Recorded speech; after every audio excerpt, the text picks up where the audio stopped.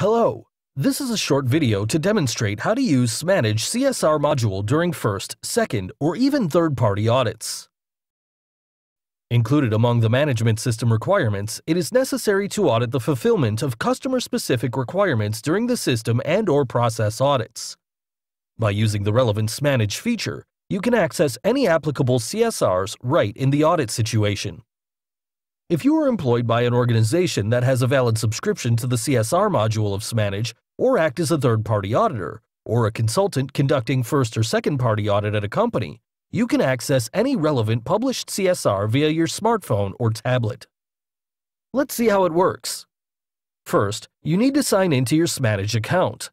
Your subscription needs to include the CSR module to access it. Depending on the audit situation, you should see the relevant requirements of a given customer for a specific process. I will present the feature in our demo system since because of contractual requirements, every organization has to manage the relevant CSRs on their own. Of course, upon request, we can support you with that. In our first example, you can focus on the customer-specific requirements of Ford Motor Company during an audit. At the stage of the assessment, you audit the process called Measuring Device Control. First, you need to choose Ford from the drop-down menu, then the audited process. There are two requirements published, one for the external laboratories and another one for the measuring system analysis. Let's see the first one.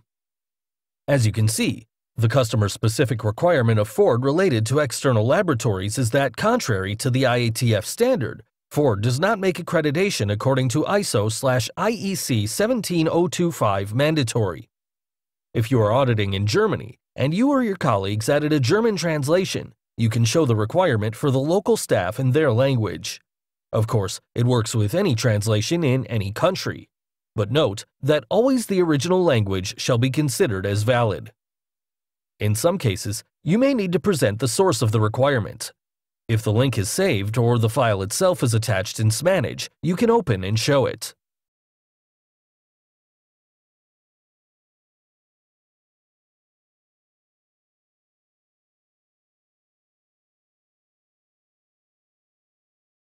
Let's take another example.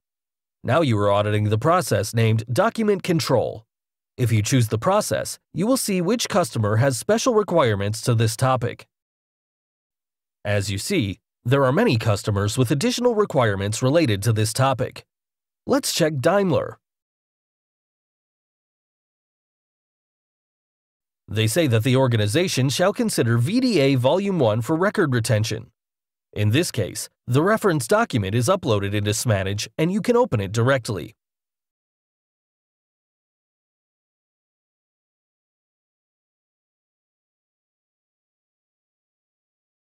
In some cases, you may need to search for a word or for the title of a requirement. No problem, you can do that as well. For example, if you are searching for CSRs related to product safety, just type it in here, and you will see that Volkswagen AG and BMW have special requirements related to this topic. Two important remarks at the end. Regardless if you are using SMANAG for first, second, or third-party audits, it is always your or your organization's responsibility to keep the data in the system up to date. Before you raise any nonconformity as an auditor, check the validity of the requirements.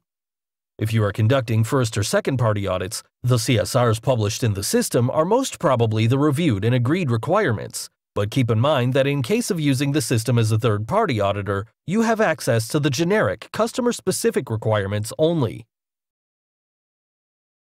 Therefore, before you raise a nonconformity, you always have to check if there is any special agreement or waiver between the audited organization and its customer. Let's start. Be effective, be efficient, be SMANAG.